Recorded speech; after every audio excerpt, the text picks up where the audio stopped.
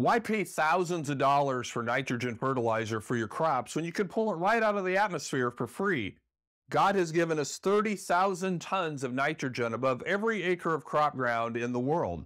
And you can use seeds like Hairy Vetch to pull that out of the atmosphere. Hairy Vetch will form associations with rhizobia bacteria, which can make that nitrogen available to your plants.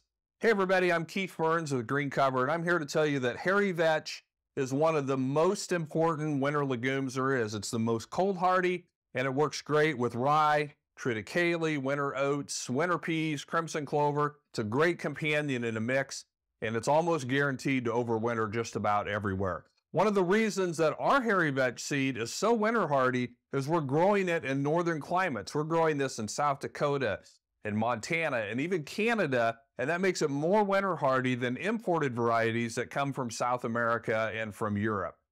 Our vetch is also grown by some of the top growers in the country, and it's grown with regenerative practices like companion cropping and no-till practices. So if you're looking to cut down on your fertility costs this year, consider fall planting Hairy Vetch as part of a mix and let the nitrogen flow next spring for your cash crops.